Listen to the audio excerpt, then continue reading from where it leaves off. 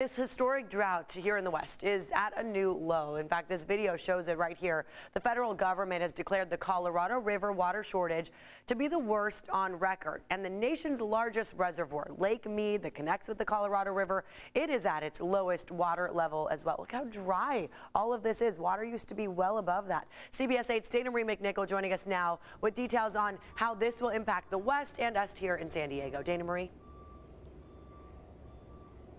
Well, in response to this announcement, we've been working for you to figure out exactly how this would impact San Diego's water supply. So I just spoke to an expert who told me that the work that we've been doing in this area over the last 10 years to conserve has put us in a really good position. With that being said, though, their main message is to conserve. This is about the lowest that we've seen, obviously, since the reservoirs have been filled, the two key reservoir levels, right? We've been in a drought for a couple of decades on the river. This is going to be the new norm in the future. So efficient water use is the new norm.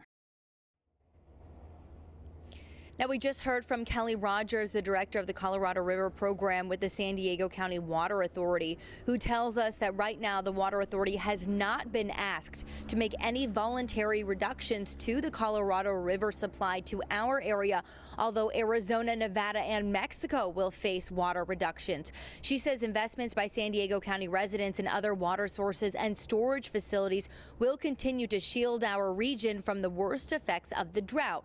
Projects like concrete lining sections of the All-American and Coachella canals to conserve water previous loss to seepage, as well as paying farmers in Imperial Valley to conserve water, provides a San Diego County region 277,000 acre-feet of highly reliable, cost-effective, conserved water supply each year.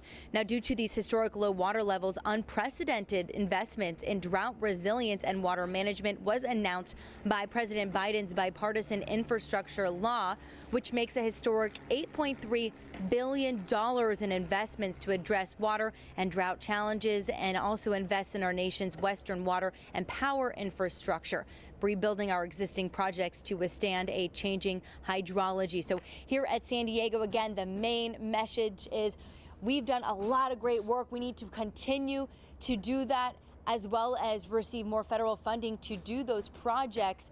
Here they said a couple of things you can conserve at home: take shorter showers, reduce irrigation, and also, fancier plants. Maybe think about planting a succulent, as well as conserve water supplies for every single year as you can. So any further information, oacbs8.com is a great resource.